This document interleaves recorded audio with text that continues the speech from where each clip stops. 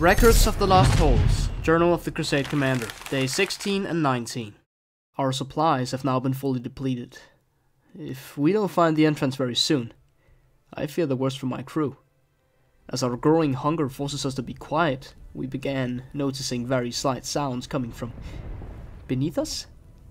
Sometimes it sounds like some dirt settling, but on several occasions I could swear it was faint voices and the creaking of wood. I find it hard to believe there's an even lower level than the one we're currently in, but given the circumstances, I'm not sure what to believe anymore.